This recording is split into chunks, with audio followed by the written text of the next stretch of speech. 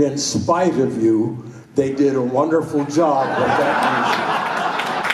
No, you did a great job. Put it there, partner. That was really, really well done. And when you're playing, you can't always hear yourself, or certainly the overall sound, but I'm telling you, it was good. So listen up while you're playing.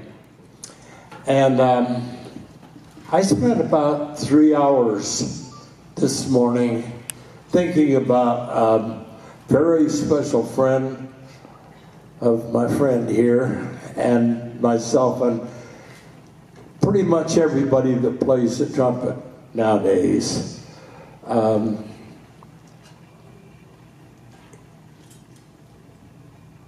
He has cancer. That's not fun. That's a real drag. But is there something we can do?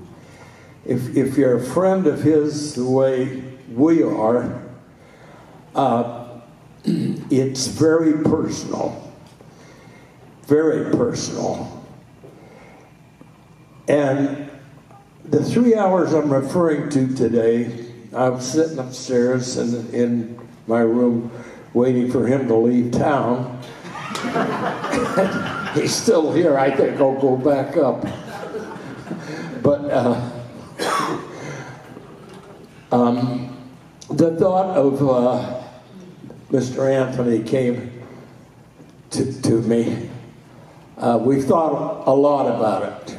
And you can think and think and think and get nowhere, except it just becomes more apparent. Now, a lot of you are very young. The word cancer isn't that personal to you yet.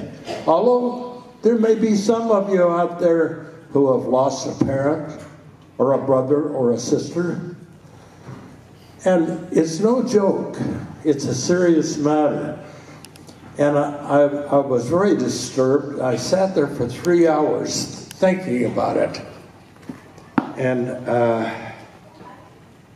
wondering, well, what can we do? Well, don't give up hope. A man who has no hope is through. That's it. Whether you're alive or dead. When you've lost hope, you've lost everything. You're going to have millions of dollars. If you have no hope, then you're a very poor man.